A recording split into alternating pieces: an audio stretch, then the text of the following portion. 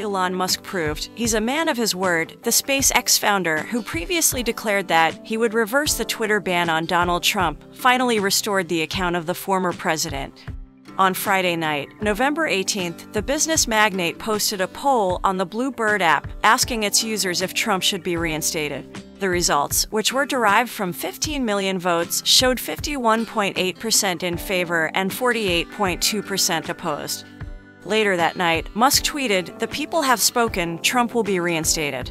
The Tesla CEO, who finally bought the microblogging app for $44 billion, added, "Vox Populi, Vox Dei, it means the voice of the people, is the voice of God translated from Latin."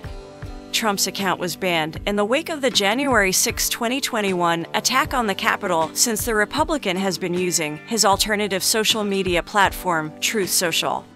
Back in May, the former boyfriend of singer Grimes announced in a video conference, "I would reverse the permanent ban," he continued. "I do think it was not correct to ban Donald Trump. I think that was a mistake. It alienated the country and did not result in Donald Trump not having a voice."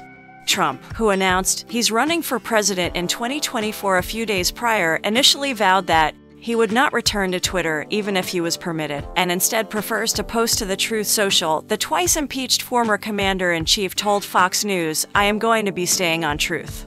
However, Trump praised Musk for his decision to purchase Twitter, like that he bought Twitter. He said in Las Vegas at the Republican Jewish Coalition meeting, "He's a character and I tend to like characters, but he's smart.